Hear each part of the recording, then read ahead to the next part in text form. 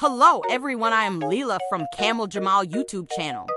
Good morning or good evening. Today we will talk about the Psycho horror movie. Please stay with me and do not forget to like, share, and subscribe. 1. Director and release. Psycho is a 1960 psychological horror film directed by Alfred Hitchcock. It was released on June 16, 1960. 2. Based on a novel.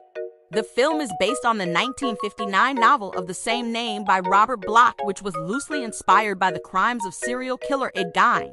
3. Iconic shower scene. One of the most famous scenes in film history is the shower scene in Psycho. It is known for its innovative editing techniques and shocking violence. 4. Twist ending. Psycho is known for its unexpected twist ending, which shocked audiences at the time. The film subverts expectations and challenges traditional narrative structures. 5. Influence on the genre. Psycho is often regarded as a landmark film in the horror genre. It popularized the psychological thriller subgenre and influenced countless future horror movies. 6. Performances. The performances in Psycho, particularly that of Anthony Perkins as Norman Bates, received critical acclaim. Perkins' portrayal of the disturbed and enigmatic Bates has become iconic. 7. Legacy.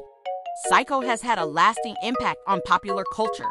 It spawned several sequels, a remake by Gus Van Sant in 1998, and inspired numerous homages and parodies in other films and TV shows. Please note that Psycho contains mature themes and violence.